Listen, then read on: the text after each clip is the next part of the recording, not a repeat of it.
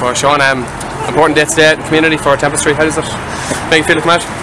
Yeah, it's really good. It's it's quite a humbling experience coming here, and it really makes you feel how lucky you are for Christmas and all year round.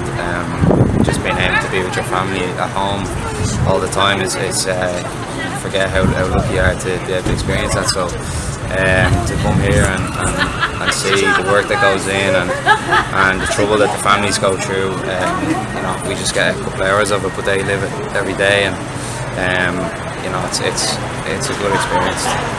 Kind of for you, how do you find the experience?